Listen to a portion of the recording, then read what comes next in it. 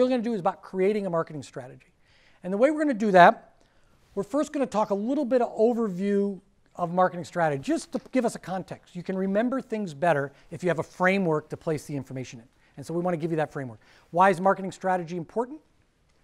How does it impact your financial performance?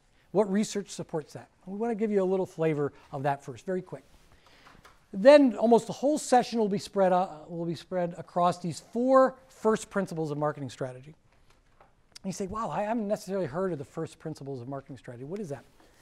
This is an organizing framework. Actually, there's a book in the works right now with McGraw-Hill that myself and a colleague from Texas A&M are working on.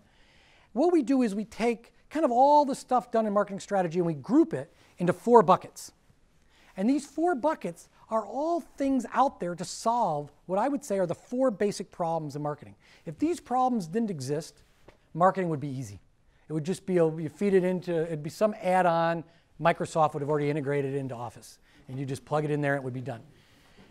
We have to deal, all customers are different. We have to deal with that customers change over time. We have to deal with competitors react, and we have to deal with all resources are fixed. And there's 4 sets of tools and processes to deal with those 4 problems, and we're going to go through that.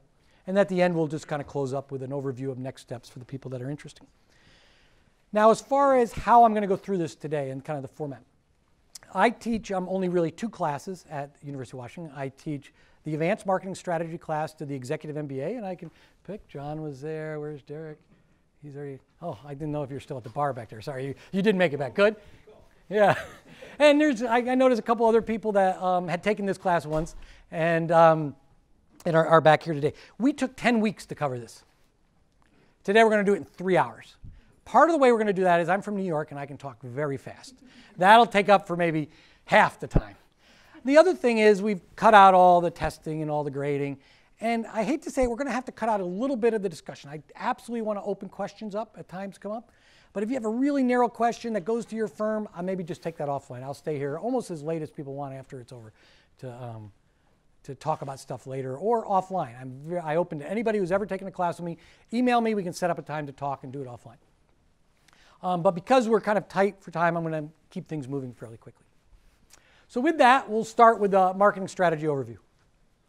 So first, what is the difference between marketing strategy, what we're going to talk about here today, and another class down the hall maybe, called kind of corporate strategy or business strategy, and I want to talk about this circle down here is the marketing strategy. You notice how I made it pretty big. I'm a marketing guy. This other stuff isn't quite as important to me. So what do we do in market strategies? These are the questions we answer. The first question, who to sell to? Who's your target customer? What to sell? These are the questions we're going to go through and ideally give you the frameworks and all to talk about today. What to sell? The product, the service. How to make customers want it. A big part of the business is you might have a great product, but there just might not be demand for it. There's a lot of things you can do to grow demand. New attributes that might not be important today, but with the right marketing effort, you can make it important. Even if it isn't really important, you can kind of, I don't want to say persuade people in some cases not in their best interest, but that sometimes happens. How to find and keep customers, loyalty. How do you do acquisition? How do you do retention? How to build a relative advantage. This is the moat around your business. So when the competitors, if you do something good in business and you make a lot of money, what's going to happen? People are going to copy you. They're going to say, that's a good business. I can do it cheaper. I can do it faster. I can carve out some little piece of your customers and go after them. So you need a relative advantage. You need something and you need to be able to make it sustainable, something that can last over time. If you went right now to knock off Coca-Cola, you had a business plan and you say, okay, I'm going to give you $20 million. I want you to build a competitor to Coca-Cola. Do you think you could build a soft drink in a blind taste test that would win? Yes, it was the new Coke, actually. They're not winning on their best tasting soft drink. They could beat that.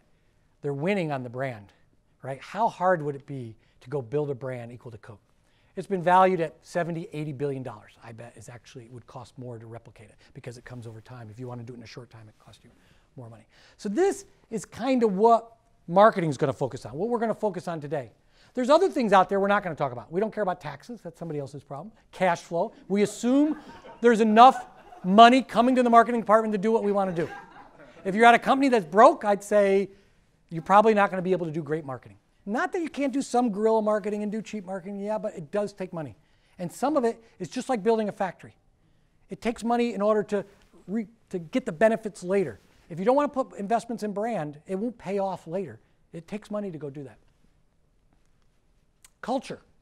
Culture matters. Starbucks. Have you ever been to a Starbucks at a airport that wasn't run by Starbucks? With Starbucks?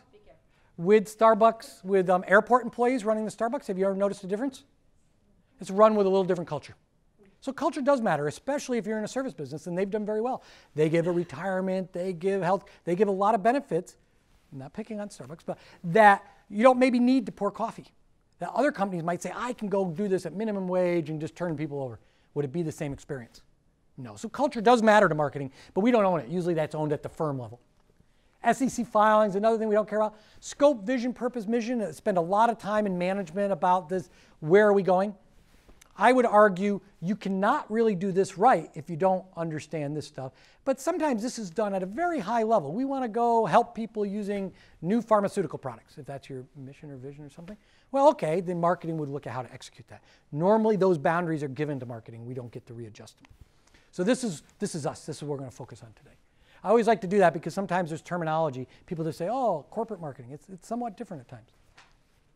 And there are, you look at groups, HR, R&D, operations. I put them on the line because what they do matters to marketing, and it matters to things that maybe aren't directly applicable to marketing.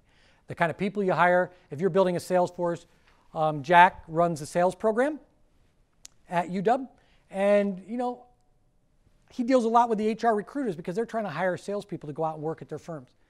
And that HR hiring the right people is very, very critical, and they spend a lot of time in sales to get people because you train them for 6 months to a year before they ever, they're at a loss. They're not making money for you. And then if they change jobs at 18 months, it was a net loss, so they really have to spend a lot of time on that. And obviously R&D and operations fit into the price and the product attributes and such. So that's corporate versus marketing strategy. Next, we want to look at, does it matter? Now, I assume the group here have signed up, giving up a Thursday evening for 6 to 9 o'clock. You probably care about marketing to a certain extent. So it's not the general population. But if you get a bunch of accountants and finance people, sometimes they're not always as fired up about spending money on marketing. So there is a lot of data. I'm going to go through 2 studies really quick just to give you, it has been shown empirically that spending marketing, not that you can't waste money, you can waste money in marketing, but overall marketing in general improves stock price and reduces cash flow needs. Capabilities in marketing pay a higher dividend than capabilities in R&D and operations.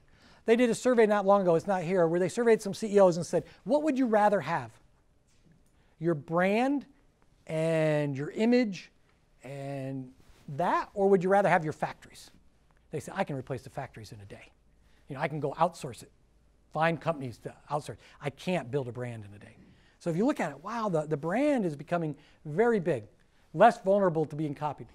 Brands, innovation, relationships all drive financial performance. We'll show how these play a role in marketing.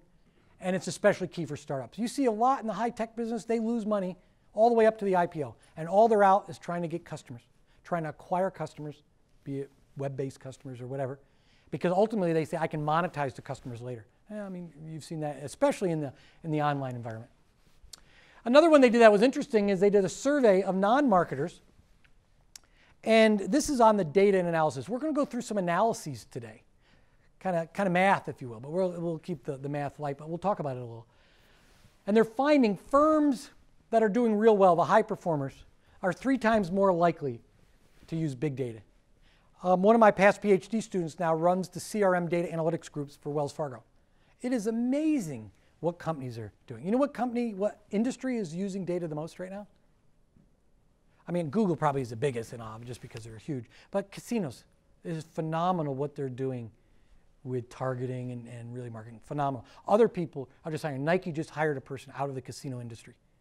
Probably not promoting that because it probably doesn't sound right, but because they're so good at doing some of this.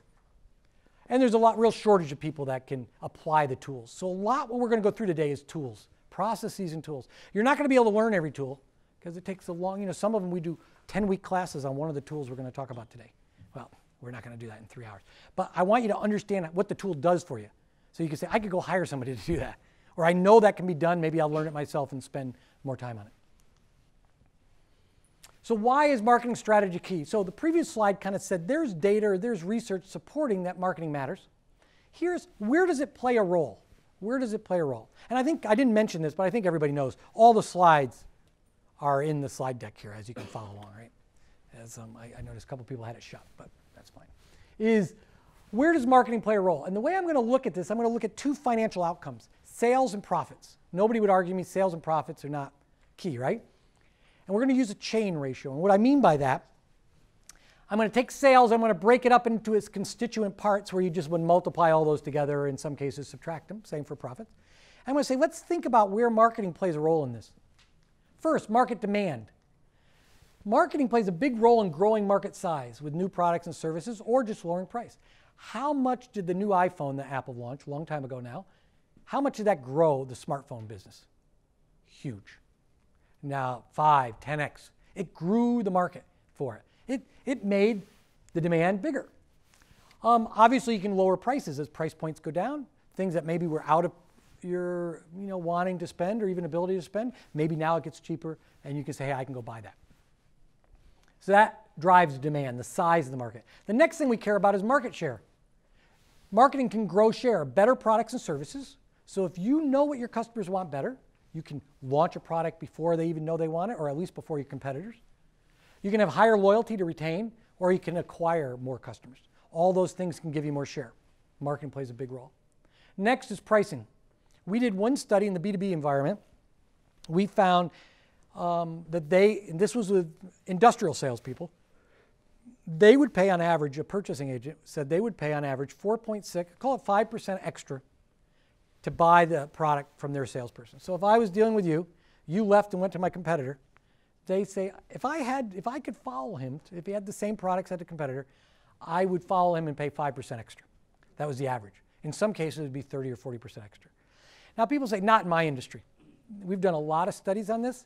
A lot of times you go ask a buyer, what's a buyer's job? An industrial purchasing agent is to squeeze every dime out of the business. That's their job. So they're not going to tell you right off the base, oh yeah, I'll give extra money. But when we actually empirically test it, we find they do it. They do it. Sometimes they're not even completely cognizant of it, and we'll get maybe into that a little bit later. So it also allows you to have lower marketing expense. eBay, 10 years, hundreds and hundreds, millions of customers actually, without doing $1 of advertising. Not $1 of advertising. Starbucks doesn't advertise much. You don't see Super Bowl ads with Starbucks. How do they get their customers? How did eBay? It was all word of mouth, all referrals. So if you have good, you can really have a lot lower sales and marketing expenses. So it can reduce costs. It reduces cost lots of ways. If you're not losing as many customers, it reduces costs. So when you want to say, and somebody says to you, as a CFO says, I want to know the ROI, the third question of all the business people we surveyed, what do you want us to solve? They said, I want to know the ROI of my marketing expenditure. I'm like, yeah, so would I. It's hard. We can do it. Online is the best because you can kind of track things really nice. But when you really get out there and you're doing branding, you're doing direct mail, you're doing word of mouth, there might be somebody here that goes back and talks to somebody on the sideline of a soccer game of your child or something about you ought to get an MBA. And they might come in here. How am I going to compare this event today and link that to that person buying a service from UW? I can't connect that. And that's why it's very, very hard. When you look at all the ways marketing impacts sales, revenue, and profit, it's very hard to tease all those apart. They're operating on different times through different people. Very, very difficult. Usually, if you can get to the point of showing break even, it's a huge win, because there's all sorts of other mechanisms going on that's helping you. If you can isolate it down, that it's working.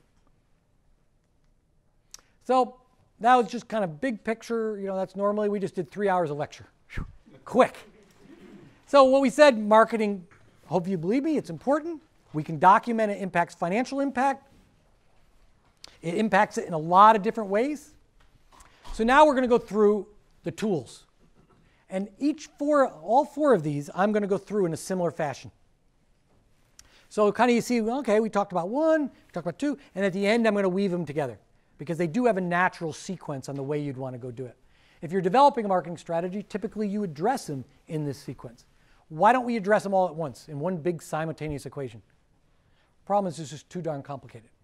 It's just too complicated. There's too many moving parts, and you'll see that as we go through. So we break it into pieces that a manager can get their arms around, and we can do analyses to answer it, at least give us good insights into the empirical solution, and then we move on to the next part.